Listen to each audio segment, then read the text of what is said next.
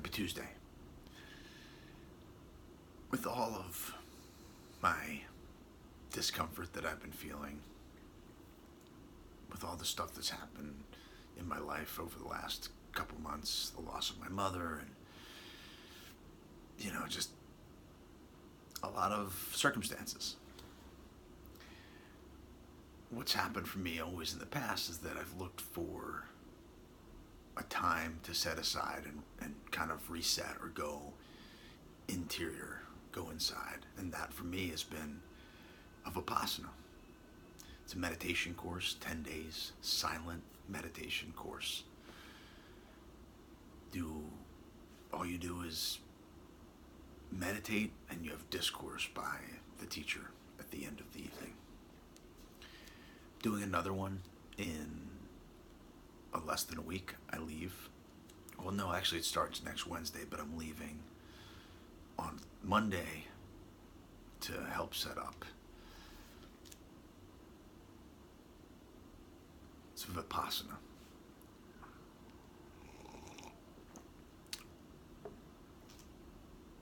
I've done a couple in the past, and they've been amazingly challenging and inspiring and interesting. So yeah, that's kind of what I've been looking forward to, and I wouldn't say dreading, but you never know what it's going to happen. I don't know how it's going to turn out. I know it's going to turn out, and I know I won't leave, but the experience of being there is amazing and scary, and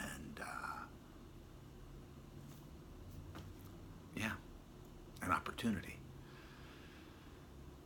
It'll be the first time in a long time that I haven't done posts, consecutively. So there'll be probably like a 12 to 14 day period where I won't do any posts, and I'll see how I feel when I get back, and I'll check in and talk about my experience a little bit.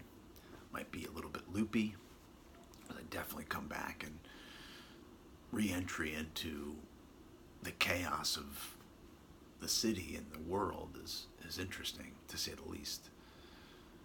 If you have any questions, just hit me up and we can talk about it over the next couple days. Before I leave, I'll include the link to the center if you want to look at it. It's Vipassana, I think it's .org. And but I'll check on that. So I don't know. I'm looking forward to a reset and to go inside to look, because when you're there not talking to anybody, everything just turns inward. It turns inward. The stories get loud. It's an opportunity. I don't know. Maybe it's not for everybody. But I know that for myself, it's the slow way to, it's the patient way of getting to this next, to connecting. It's an isolation of sorts. To just get inside. Yeah. Because I crave that. I have the desire to, take a drug to get me to the place where I can just plug right in. But I've done that far too often, and I'm not convinced I will be able to step back and join everyone on this path. Because I've been institutionalized. I've had those challenges and those opportunities to see that way of life. And so that's what the beauty I've found of meditation, the challenge of just sitting still and seeing what comes up.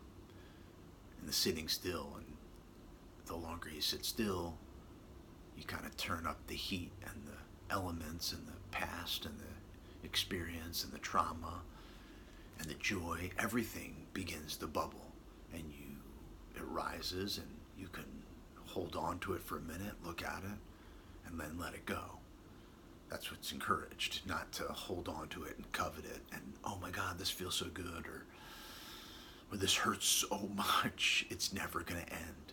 Because that's both of those things I've experienced, this pain that I have in this part of my body, it's never going to end. And just breathing and moving on and scanning the body and it's, yeah. More will be revealed and I will report back. So, but that's not happening for another couple days.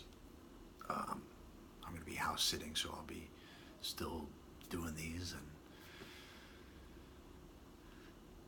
I don't know. A lot of questions I have for myself and what lies ahead. So, big light. Much love.